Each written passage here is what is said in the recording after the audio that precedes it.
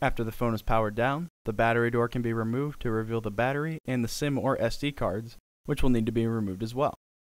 The S3 had various models, so your repair may differ slightly from mine. Next, the 10 total Phillips screws in the back housing will need to be removed.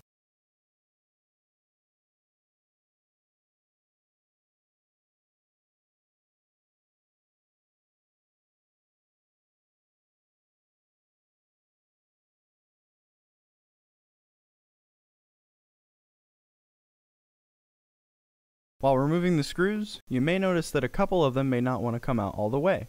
Using a thin opening tool to act as a lever as you unscrew it should help. Once all of the screws are out, a thin opening tool can be slid in between the back housing and the midframe of the phone from the battery bay. Twisting the tool around slightly inside of the housing should begin to unseat it enough that you should now be able to begin unclipping it from the outside.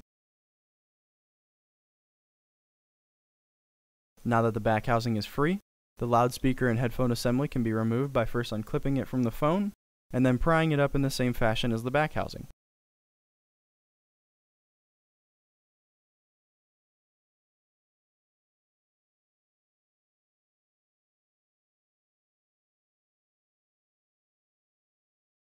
Now the new loudspeaker assembly can be clipped back into the board as well as laid under the midframe.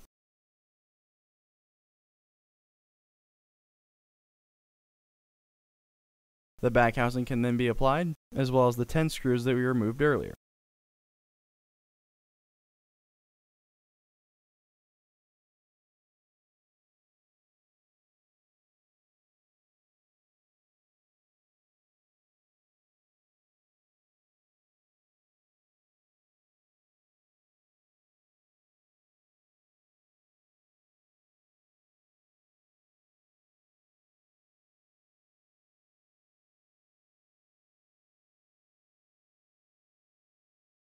Finally, any SD or SIM cards can be replaced, as well as the battery and battery door, finishing the repair.